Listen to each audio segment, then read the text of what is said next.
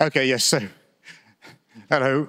We do this talk every year. This is last year you were seen as wearing Siemens colors, so this year it's Bay Libre, but we're doing the same stuff. Yes, as Tobias said, we had a little bit of internal drama when we all got laid off last year, but still working on it. There's a bunch of us doing this. So a little bit start about who Bay Libre are, because we're advertising, obviously.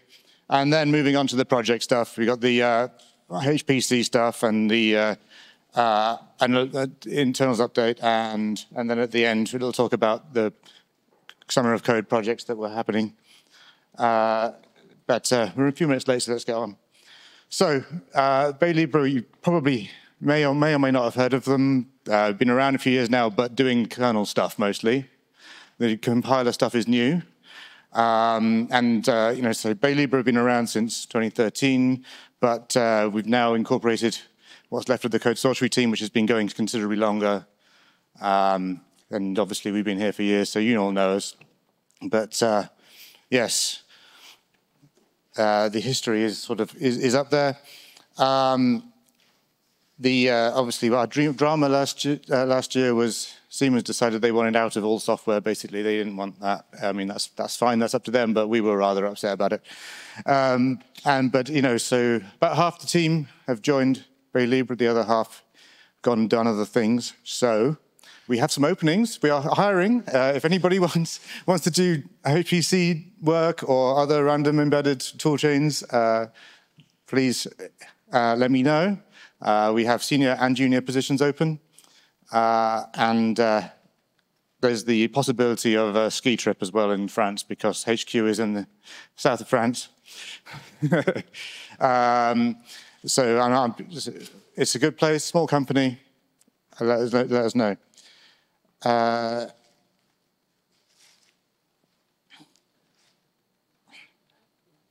Right then, you want to do this one.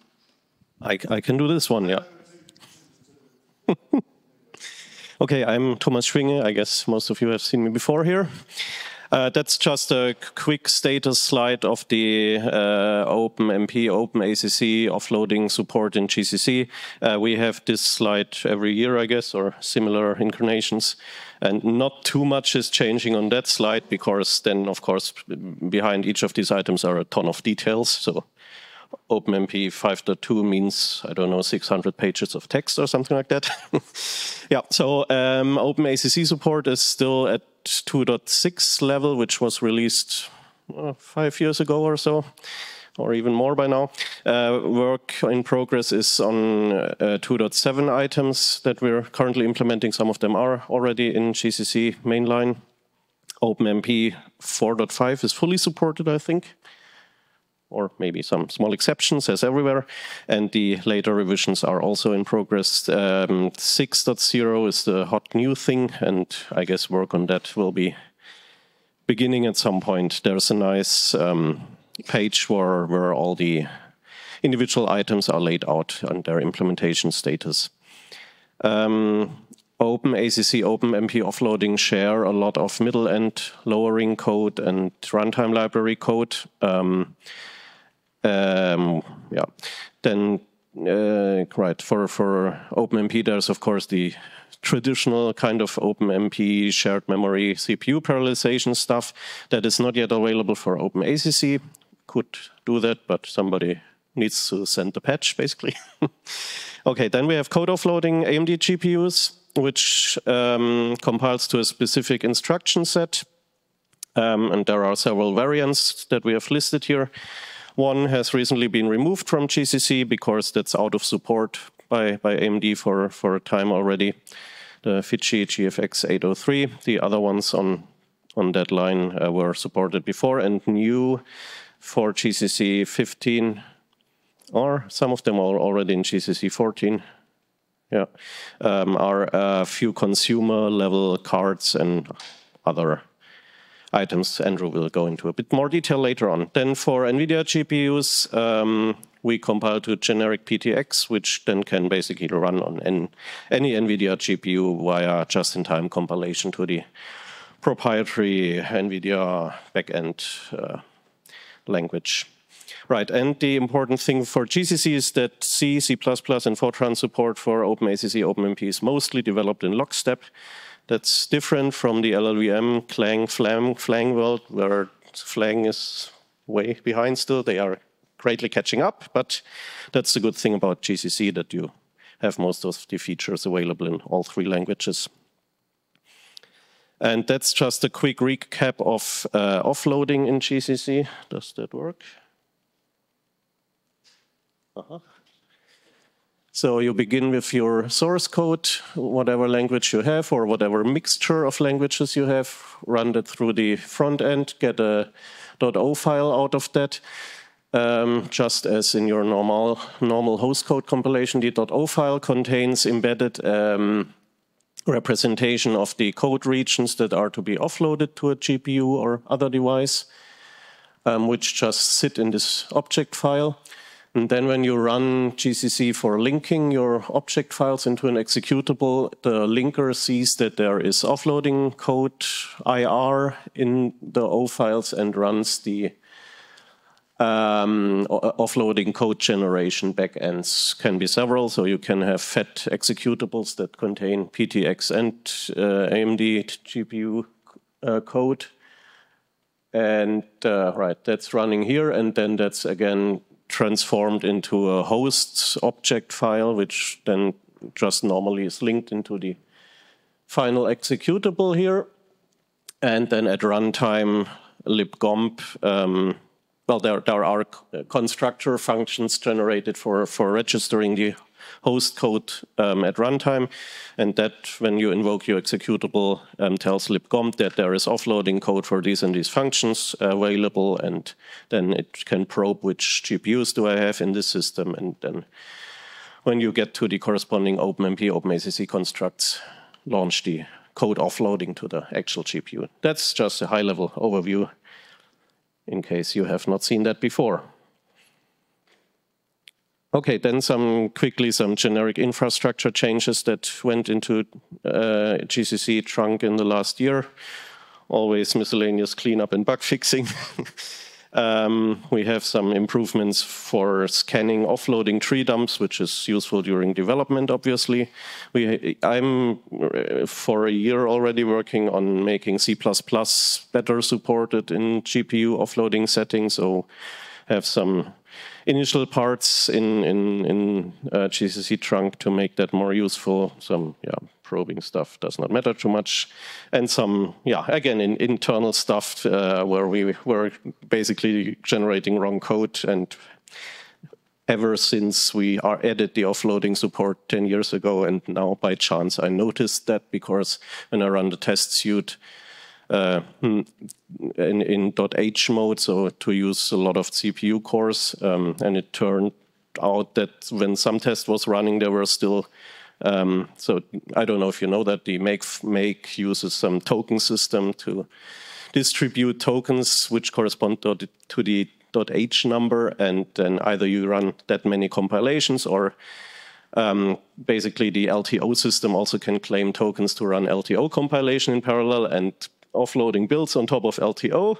And so it happened that there were slots available, and then we got some mismatch because variables were compiled or used several times in the stream. So kind of an unusual setting, but was fixed. And another bug fix to a bug fix, which also depends on a binutils update, actually. Right, then Tobias will go into more detail regarding the OpenMP changes, which is most of what we're doing recently. Yeah, and I try to get also some bit more feature size, so not having shown only these, tables, what done, not done. So I list some GCC 14 items, attributes are now the thing. So that's actually one of the few new features, which is in OpenMP 6 partially in there.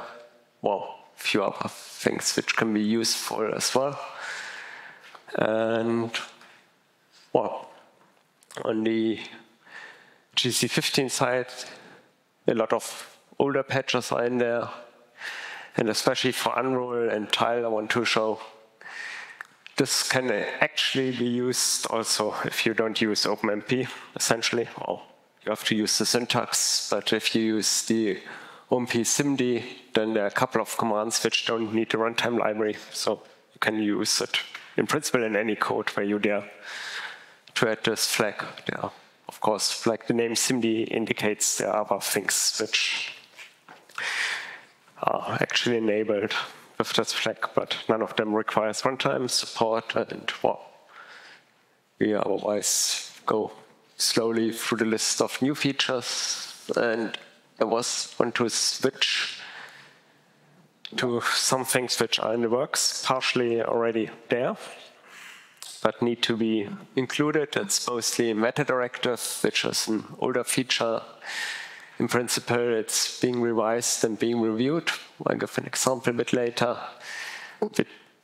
Bit related to that is something which is really work in progress. That's something which is called variant functions, which in principle old, but there's a new feature in there. We talked about last year in the BOF bit, how to handle things. I come to the example in a moment, and dispatch. So there's some related features I just want to present in terms of the language and in getting support. So we have meta directives, which take, or one can decide an OMP Teams loop or OMP parallel loop as directive, and then decide what to use based on some condition. For instance, that the device is an NVPTX offloading device. And there are a lot of features, some of them, which is also an OpenMP 5.1 feature, and with target device, which then asks for what you have as a runtime device. The same pattern, I mean, that's currently a bit under review, and finally we try to get in to the new version, is declare variant, which exists in other syntax. I will show in a second here. But there's now the possibility that one says declare begin, end, and Sandra is currently working on getting the mangling done, and of course the mangling depends. So with declare variant, you just call the function, and then it looks at the place where you call it, which of them it should use. Can be also used elsewhere, and I think in a variant of SIMD, in a way it's also used for vectorization, so one can have some match, and then one somehow needs to encode this match in the mangled code and to make sure that it works. So that's one part. The other part, which I wrote there, was code illusion, which we now currently implement in a simple way. If you put the whole thing through the preprocessor, but then if you pass and you see this one can never be true, for instance, you disable this function, then the code is supposed to ignore everything until the action declare variant. So that's currently implemented. Of course, in the way, as we saw before when Thomas showed the slide, so if you enable AMD and NVPTX, then all of this gets enabled because we pass only once, but at least the other things get excluded. And in any case, if multiple things can match at compile time, then the user needs to make sure that all declaration and so on, that they don't collide and are anyway available. I mean, since it has to go to the preprocessor, this file has to be available in any case. Well, that's one feature being worked on with mangling and this one, and the last one, which is a bit smaller and currently in, here's kind of the normal declare variant syntax, where you declare the variant to the function coming directly behind it, and you need to make sure of the names. New is that under certain condition dispatch, one can say, I don't want to have the context, so OpenMP-wise it has the context that's in the dispatch construct, or I don't want to have variant resolution, and it also supports saying, please convert these arguments, or to be precise, these arguments to the device version. You have to map them first and then set a default device to that one, so that's kind of some features in flight. I just want to mention some other nice OpenMP features. So people like to combine code. they have the OpenMP code, and then they want to call some runtime, let's say CUDA or HIP or whatever function directly, and they need to get the device number out. So they might not match or some handle, and there's no new feature interop, which is currently also being worked on, where one essentially says, please give me an interop object for the current device. In this case, if there's a device number, say, I'd like to have a CUDA object, and if I'm lucky, I get it. Check that I get it, and then I can get, for instance, a stream object, which just handed in dependencies. So such features are in and currently implemented. And well, now to the more or less status list. I start with compliance feature, so really that's supported. I mean, there are some other features.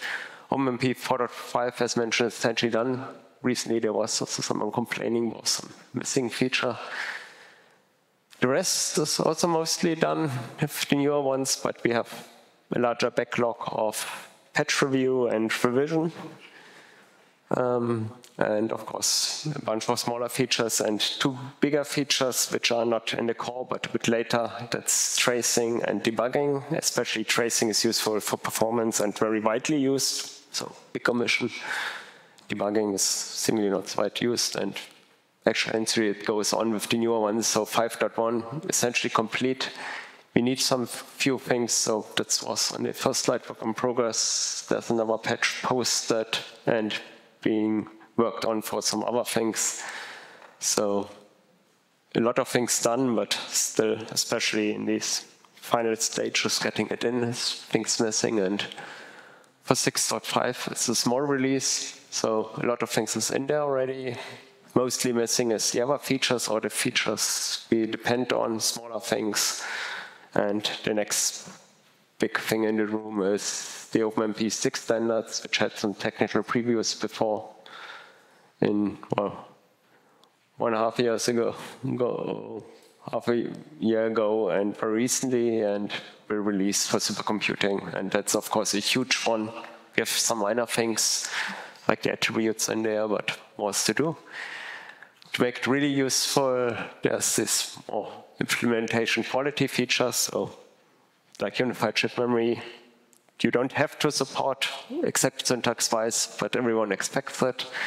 So there's something in GCC 15, we have also allocator supports improvements, but there's some, again, patch missing for some cleanup and or improving unified chip memory, pin memory, and also some cleanup work. And well, there's of course more things one could do. In the future, I think near term is reducing the backlog, finishing work in progress items, small features, and then next, but of course depends on time, funding, and so on. Performance, offloading, I think it's a big thing. Finishing 5.2. Tracing would be good, lowering features, and that's more or less what's in flight. And Thomas wants to speak about OpenACC update.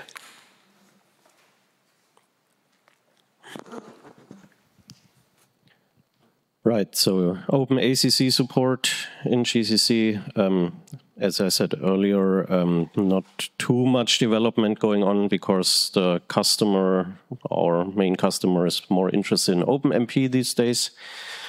But as I mentioned, always again, miscellaneous cleanup and bug fixing, and a number of OpenACC 2.7 features got in already. I guess I can introduce them quickly. The self clause is useful to, if you nest compute constructs into each other, the self clause means to run this OpenACC compute construct not on the GPU, but on yourself, basically, so on the host where you're starting. And in theory can be used to parallelize at the host level using multiple threads, which is not currently implemented in GCC, so it's not useful per se, but still we need to parse it and handle it correctly, even if we then don't apply the host-side parallelism. And the read-only modifier means that data transfer to the GPU is only read there and not modified. So that means the compiler can do some optimizations around the data transfer or use different GPU memory spaces for constant memory, things like that. Front-end support is in the actual interesting part to use that, not yet. Right, and then the OpenACC has structured and dynamic reference counting, which is different from OpenMP. So structured means when you enter a region, like a block with curly braces, and there is a OpenACC construct attached to that block. That's static reference counting, because you enter at some point and leave at a defined end of block.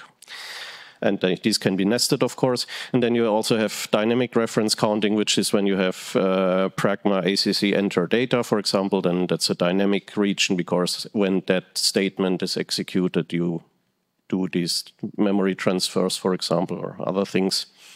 Right, and that patch cleared up some, well, the patch, but the OpenACC 2.7 revision cleared up some mix-ups there, or made that unconfused some things.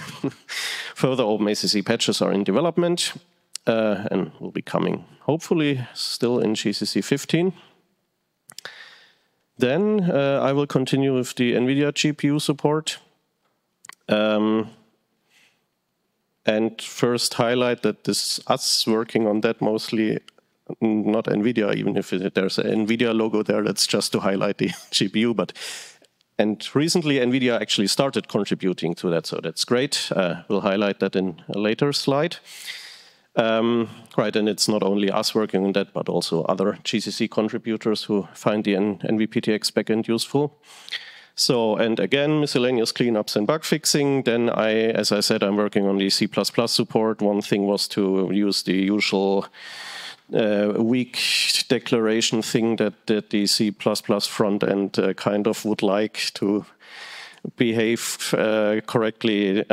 That's not yet useful for offloading code, but what I need to do as part of the C++ work is run the NVPTX code generation as a NVPTX target in GCC. So like when you have an embedded target and compile to your, I don't know, MIPS chip, for example, if anyone still remembers MIPS.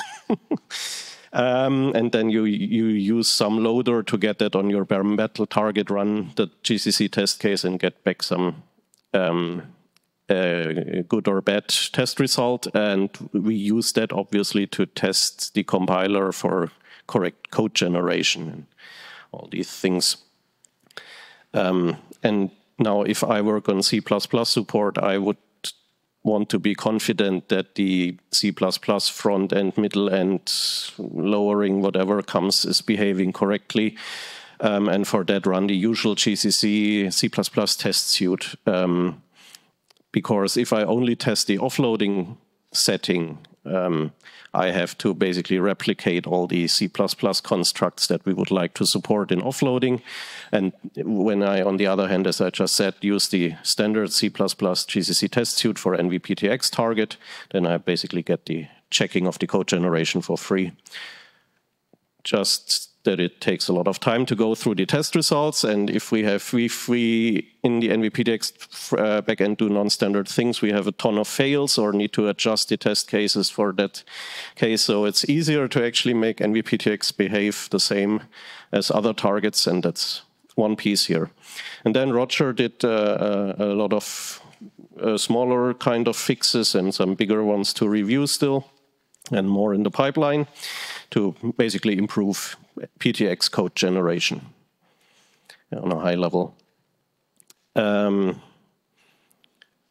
Right. So that's another thing I worked on, just to basically clean up the C++ test results. PTX in the implementation that we have does not support global constructors and destructors. So in C++, obviously, when you have global objects and need something constructed before entering the main function, you need that support. Or when you use the attribute constructor things. So that was missing. I had some first implementation using the old collect2 executable from the 90s in GCC. Yeah, that turned out not to be the optimal way, so I re-implemented that and have now have the linker figure out the global constructors and destructors to call and inject the appropriate things. And that greatly clears up C++ test results, as you can guess. And then also use that for offloading, where that is useful to switch libg Fortran out of the minimal mode that we had been using before, which did not support any I/O, and the customer was requesting that they would like to have the ability to use printf or corresponding Fortran thing for debugging in offloaded code regions, which did not work for PTX because we could not compile some libg Fortran source files for the I/O stuff because they did depend on global constructors to set up the libg Fortran state. So one thing required the next thing, and that kept me busy for a year, I guess. But that's now all working. Right, and next thing is to make symbol alias support work with NVPTX. I put in recently a bug fix for one thing, and then, so the PTX is a kind of a high-level assembly kind of language. It does support some symbol alias support, but it's very limited. It can only alias functions, not other variables.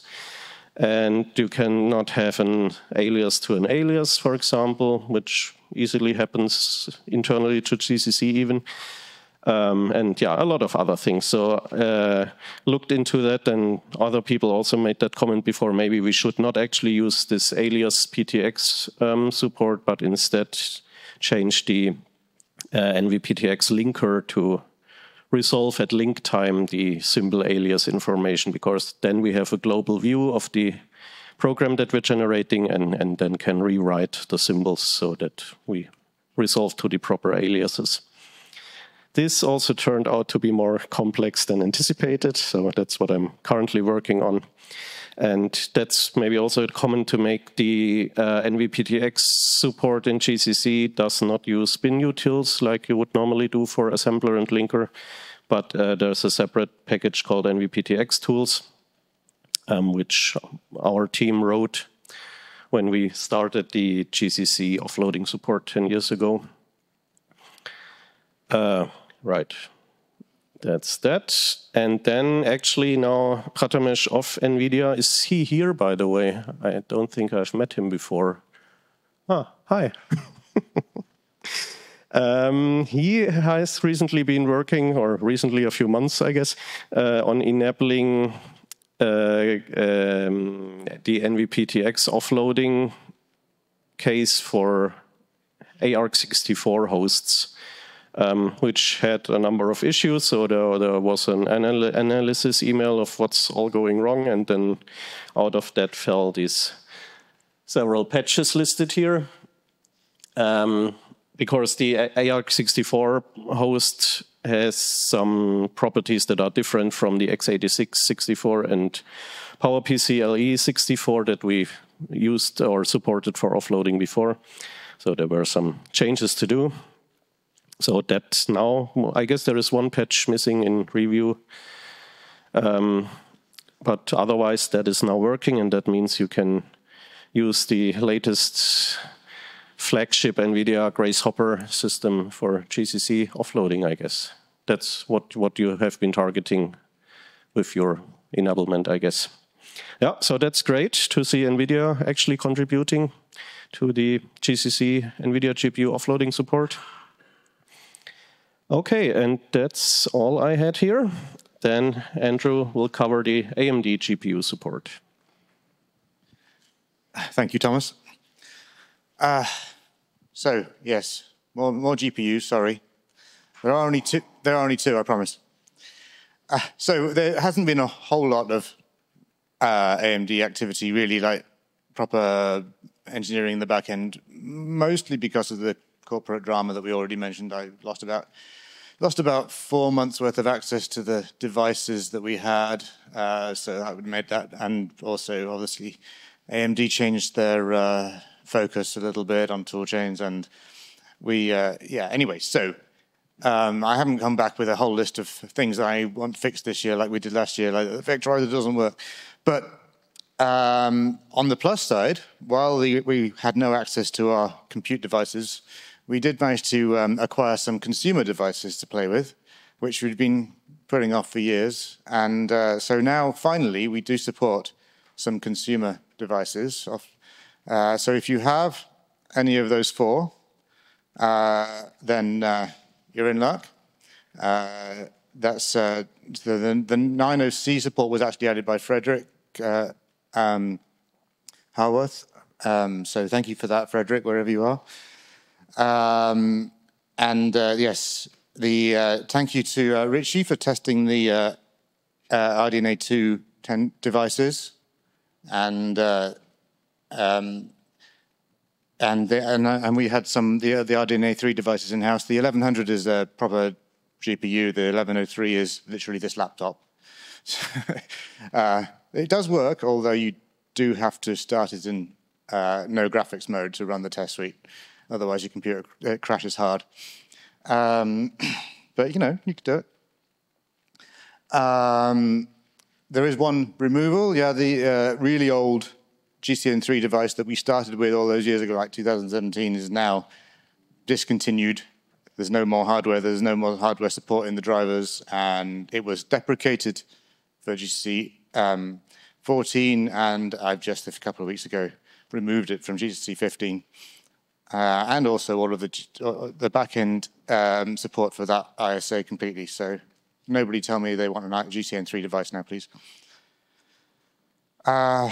This is the list of patches that have gone in. I'm not going to list them all, but yeah, the VGPR stuff went in about this time last year, so that supports the extra registers that the really high-end devices have. XNAC mode is for the memory management stuff. It allows loads to be interruptible, which turns out to be an important thing when you have page tables. And the consumer device stuff. The preferred vectorization factor, because consumer devices have half-size vectors compared to the compute devices. We do run them in compatibility mode, but you don't always get perfect performance that way. Yes, so we did get, when I've been adding these things, I did get a number of emails. Why don't you just support all the devices? And the short answer is it's non-zero effort to add it, and I can't test it. I don't want to add it. The way that the drivers work is they refuse to work if it isn't compiled specifically for that exact device, unlike the NVIDIA, which is kind of, it's got a finalizer in the driver. But if now that we've crossed the hurdle of adding support for the RDNA devices, if there is a device that you would like to test it on, you know, patch is welcome, or just willing to test it, then let me know, and I can see about adding the magic numbers and whatever into the toolchain and fiddling with the metadata and all the stuff that you need to do to get a new target. As long as it's not too much effort. It's not kind of primary role, but it would be really nice to build out the support now that we can do RDNA stuff. So that's mostly the consumer stuff, laptops, games machines, whatever, should work now if we just add the magic numbers into the toolchain, add the multi-lib, whatever. And back to Tobias for the next topic. Thomas. Oh, it was Thomas. Is this on? Yeah, didn't turn it on. Okay, so for the first time, actually, we got some Google Summer of Code students working on projects related to the code offloading support, roughly, or other things, as you will see. Two of them. The third item here is outside of GSOC, but a project from GSOC. So the first one, Georgi, is working on setting up infrastructure to be able to test the offloading flow through the compiler and runtime library in particular. Runtime library, if you do not have a GPU available, so standard laptop without GPU, if such a thing still exists today, well, without a GPU supported by GCC, then this can be useful for testing data movement across host and device and kernel launches and all these kind of things that depend on having a GPU or emulation kind of a GPU. So this currently works by forking. When you launch you compile your OpenMP, OpenACC code, just like you always do, and then run it. And then libgomp has several plugins which it probes. Do I have an AMD GPU that I support? Yes, no, no, I don't. Do I have an NVIDIA GPU that I support? No. And then I have another plugin called host process, I think. And that is always supported, obviously, because it does not depend on anything special. And then this forks the process, and then you have a communication between host and your device, which is then the forked process. And that way can test the libgomp offloading support. There are a lot of details there again, but a good part of the libgomp test suite passes. The other part is more difficult to make work. So I think that won't happen as part of this Google Summer of Code project anymore. But it's still a very, very good first step to making that work. Because what happens occasionally is that somebody commits something in GCC and accidentally breaks something in the offloading support. For whatever reason, not intentionally, of course, and then has no way to, well, maybe has a way to fix it, but has no way to test what that person is doing.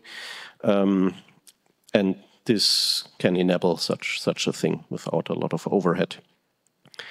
Right, that's this project. Then Tobias can maybe cover the next one quickly. At least by dealing with the mic.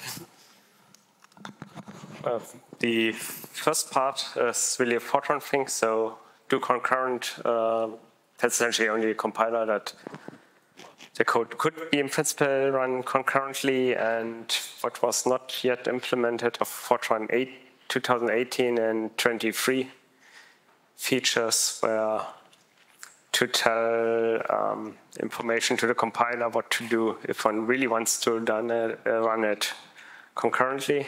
So let's say thread parallelization or whatever means.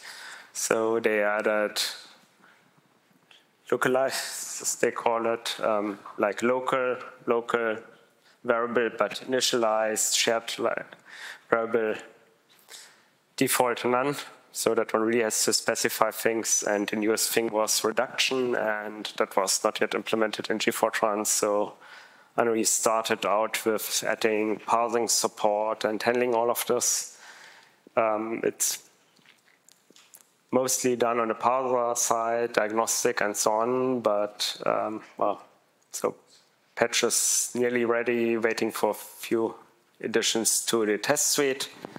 But then we have a mostly working Fortran part. The goal, which won't be done during this summer of code, unfortunately, is to go to real parallelization. So, for instance, to turn that one into OpenMP parallelization, or OpenACC, potentially even with offloading, either by using a flag, or the alternative would be the OpenMP 6 version, where they support OpenMP loop onto concurrent. But at least the basic steps of the base language will be there. And well, that's part of the project. And now let's go to merging the previous talk and the OpenACC topic in a way to static analyzer. Right, yeah. So that was something we had proposed as a possible Google Summer of Code project, to take the GCC static analyzer and add checks for OpenACC constructs or directives or OpenACC runtime library calls. So you can basically do call ACC malloc to get device memory and ACC free to free that. And of course, you should not mix up your host and device pointers, and you should not free after free, even your device memory, even there that doesn't work, and other such things, which is already supported in the static analyzer for host code, so for standard malloc and free and all these things. And the idea was to extend that for OpenACC or for device memory generally. This might likewise apply to OpenMP then, to teach the analyzer that there is a difference between memory you get from malloc and memory you get from ACC malloc. And then all the checks that follow after that. So that's, Vedant approached me outside of Google Summer of Code. We had proposed this as Google Summer of Code project, but he did not get a slot for Google Summer of Code project. But he would like to do this for his university project or thesis, something. So I said, yes, why not? You don't get money for it, but still happy to do the work, of course. Yeah, and that's, well, if anybody knows of any students who would like to do such smaller projects, we now have a small list of them, so happy to do some mentoring. Of course, I also have to do my regular work, or all of us do, but I like to introduce new people to GCC development, and that's one way of doing that. Right, and that's the end of our presentation. There are some BOFs which also relate to these topics. Obviously, the BOF on the very same topic, the first one listed here, that's after lunch today, and then Vectorizer later today, Vectorizer BOF, and the LTO and so on BOF also happens to talk about offloading topics every once in a while, because, as mentioned earlier, the offloading code generation builds on top of the LTO infrastructure in GCC. Then, thank you for your attention, and happy to answer any questions.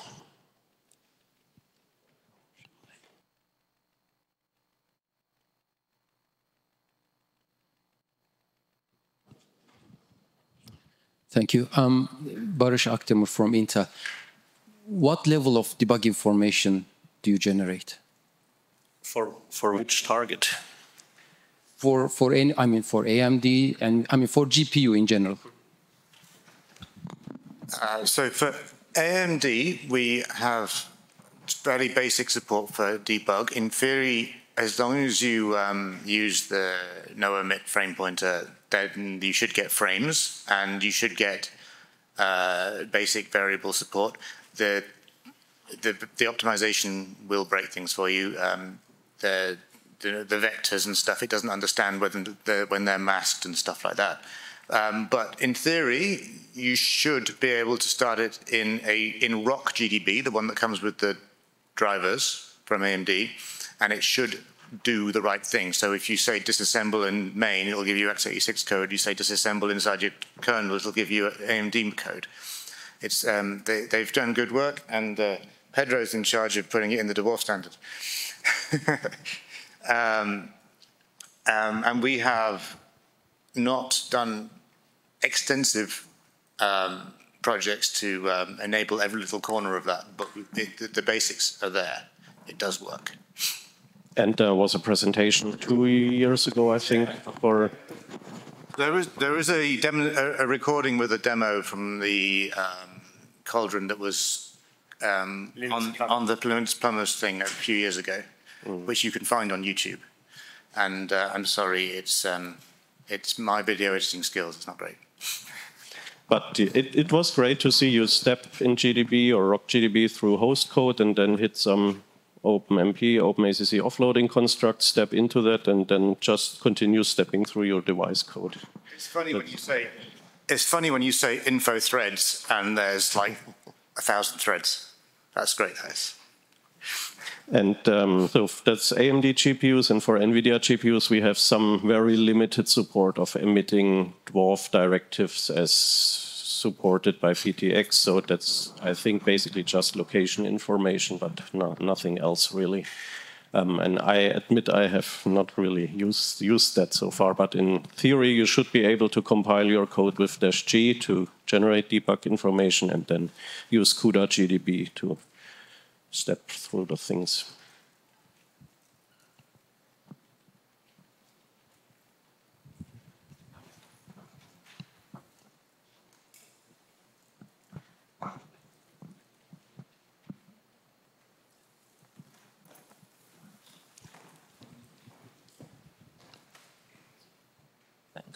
Do you have any performance numbers you could share on how well the offloading works compared to the proprietary solutions?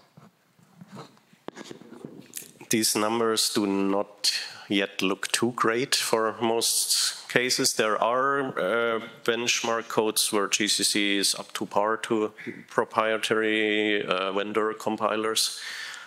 Yeah, there is work to do there, definitely. And hopefully we will have some projects upcoming to work on that. We have ideas what to improve, where the problems are, or how to find them.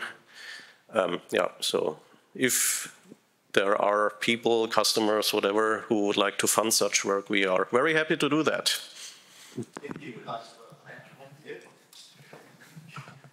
Yeah. Well, and maybe one additional comment. So that's not an inherent, well, it is kind of an inherent problem that this is difficult to generate performant offloading code because a GPU is a very different target than an embedded or standard x86 whatever chip.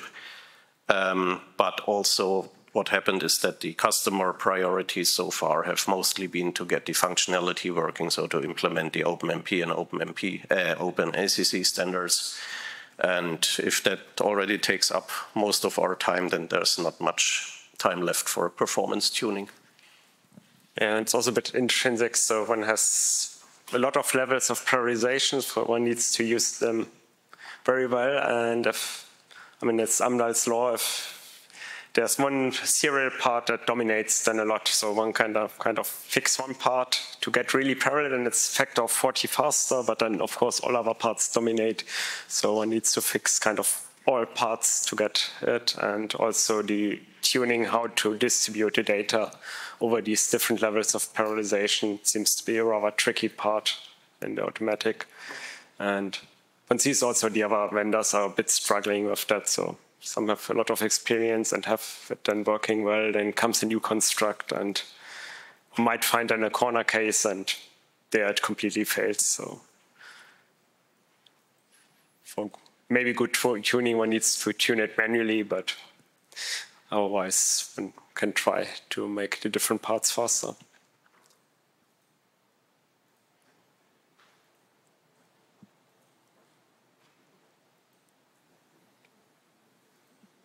Maybe if you're stuck on this one, and I found interesting that LLVM project, they have on the offloading part now performance guided optimization tried. And seemingly because of all the cost factors which are not really tuned for GPUs, the code got slower. So they now need to do a lot of studying about the cost to get the performance guiding optimization working. We currently don't have on the offload side performance guiding optimization, but could be also interesting to look into.